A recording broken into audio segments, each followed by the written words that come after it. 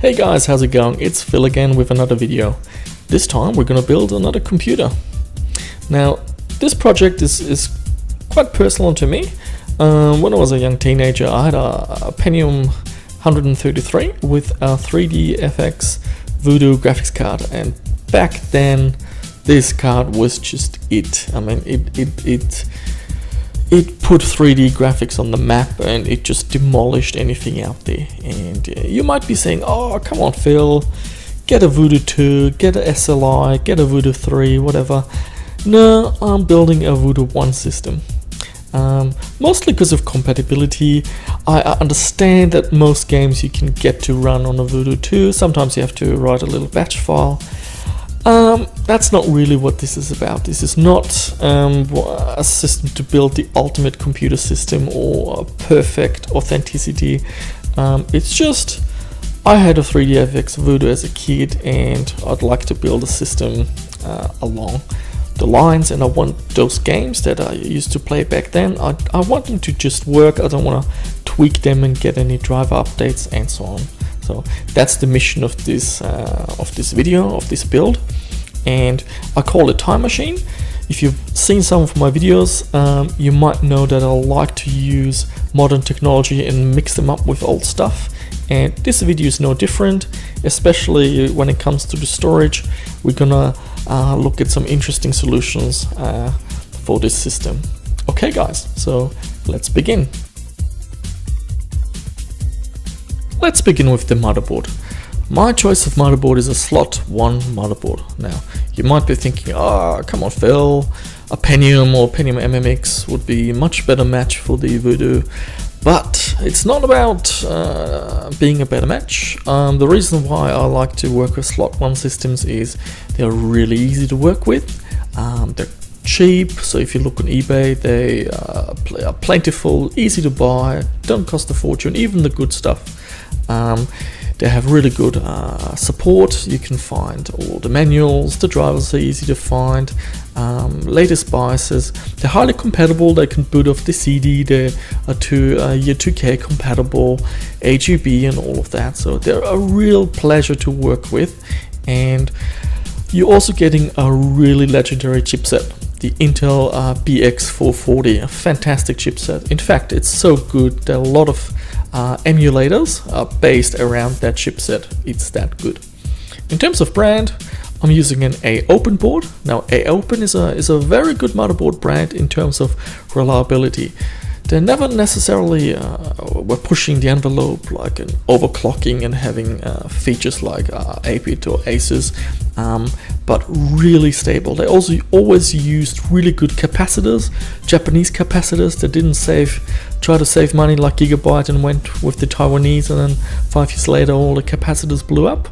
So with AOpen you're getting a really reliable product and a pleasure to work with. And I'm not into overclocking anyway, be it with modern parts or old parts. I think it's just a bit silly if you're getting old parts and then you're overclocking them.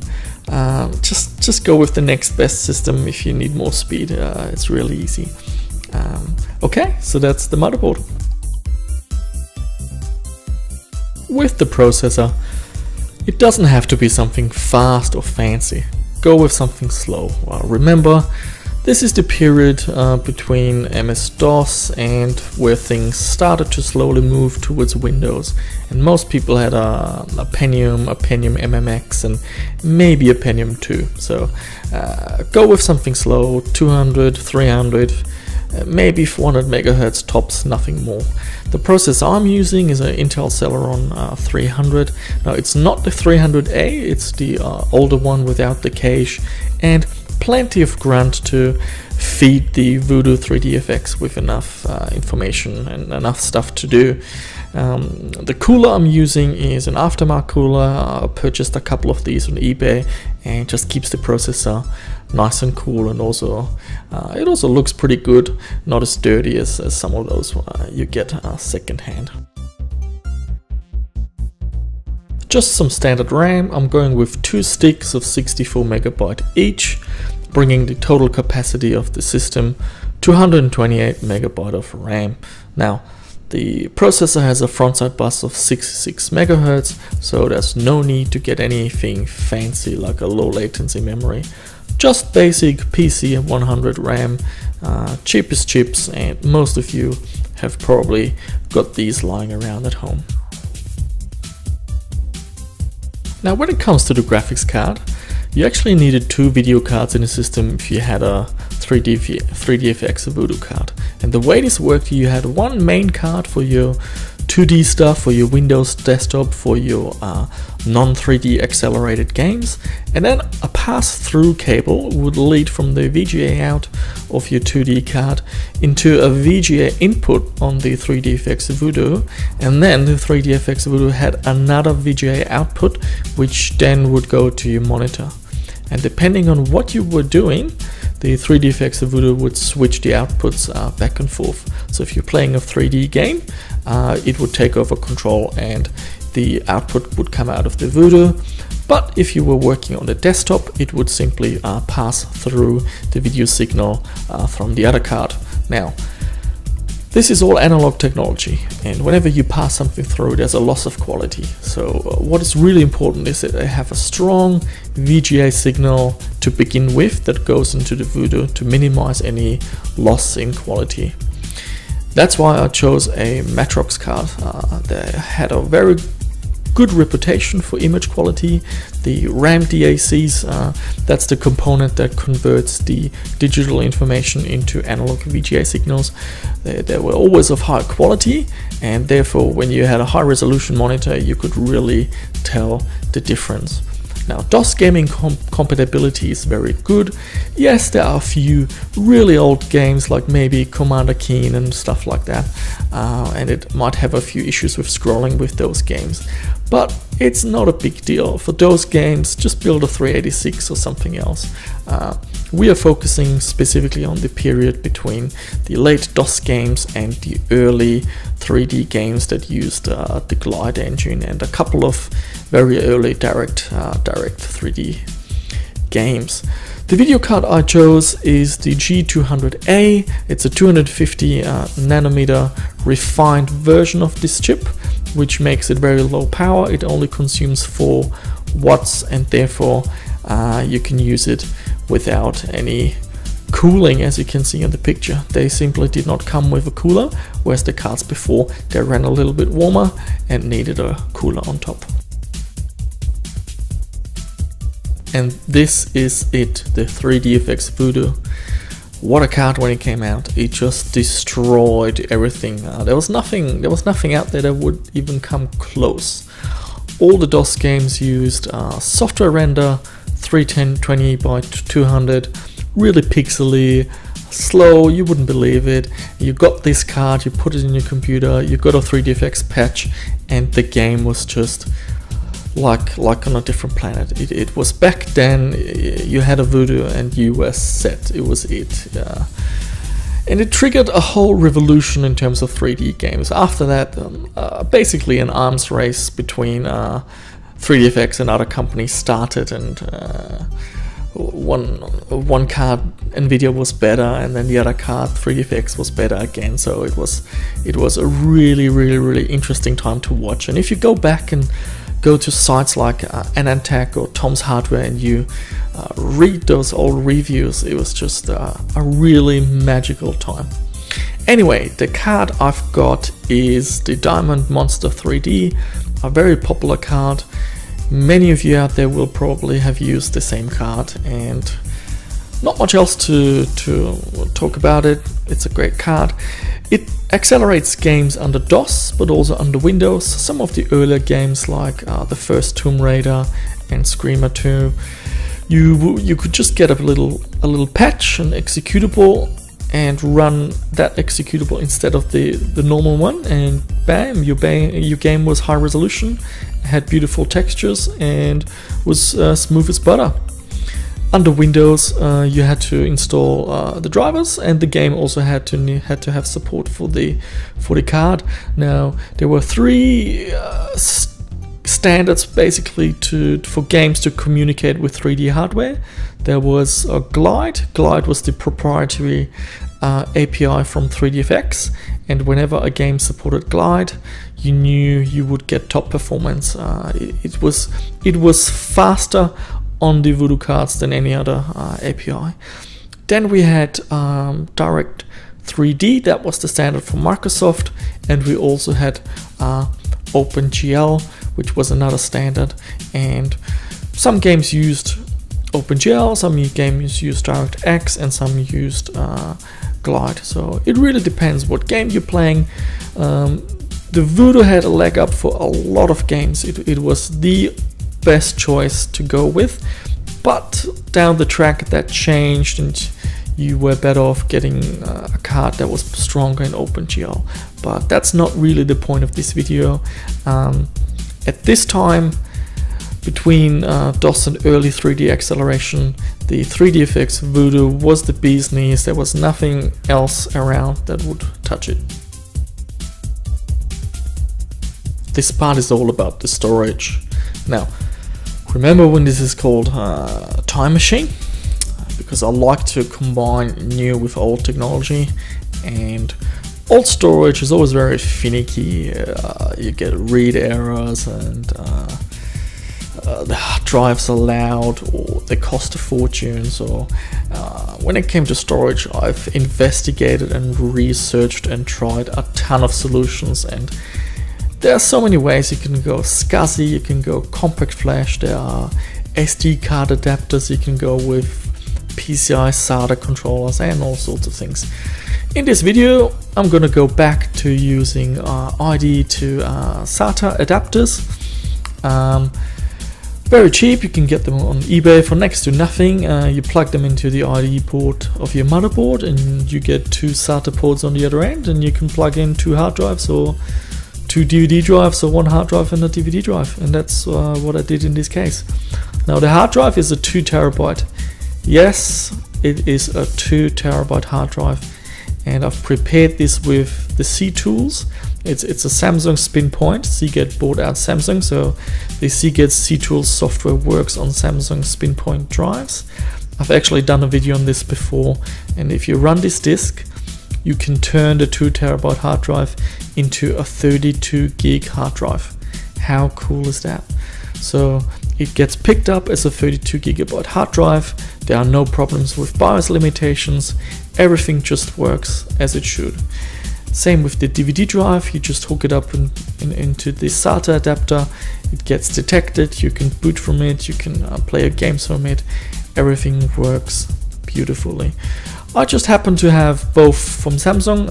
There's no real reason behind that. The other option was using a Blu-ray drive. I didn't want to do that, and the Samsung optical drive was really the only thing I had lying around. The operating system for this computer will be Windows 95, and I'm going with the OSR version 2.5. Now that supports FAT32 file system, which means we can use large partitions, and in my case it's going to be a 32 gigabyte partition. The disk I created myself. It's actually a boot CD, so I can just boot off the drive. I don't have to muck around with a floppy drive for this machine. Just boot off it and install it straight away.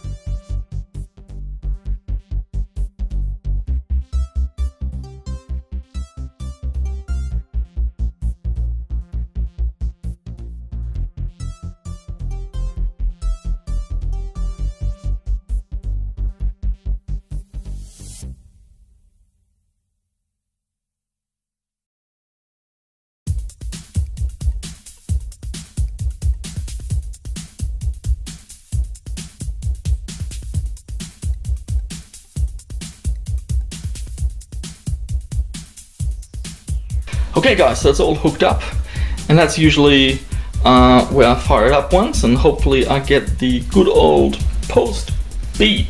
I also check that the fan works, and also that some of these lights are operational, because sometimes you can wire them the wrong way. So the lights seem to be on, the fan's going, and that was the post beep. So that's looking pretty good. The hard drive is spinning, and let's see if I can open a tray. Fantastic. Alrighty, so that's good to go. So I'm gonna hook up the keyboard, the mouse, the monitor, and I'm gonna start setting up the software.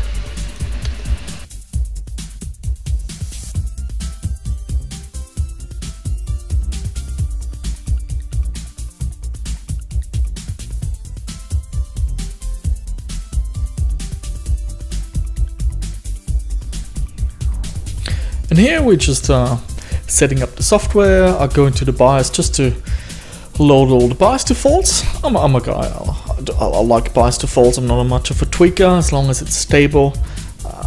We don't need any more speed. If we do, we'll just build a Pentium 3 or something better. Now we're just whizzing through the installation. I'm formatting the drive again. I went to the F-disk beforehand, just made sure it's a 32 partition. Run install to install it. I usually go with a custom installation. I remove most of the options, but some of them I like. Here I just changed the region to Australia, and I think I also changed the graphics card to standard VGA, because I had a hunch that it wouldn't find the Matrox. So back in BIOS, I made sure that the standard boot device is the C drive now, and it's gonna boot back into Windows.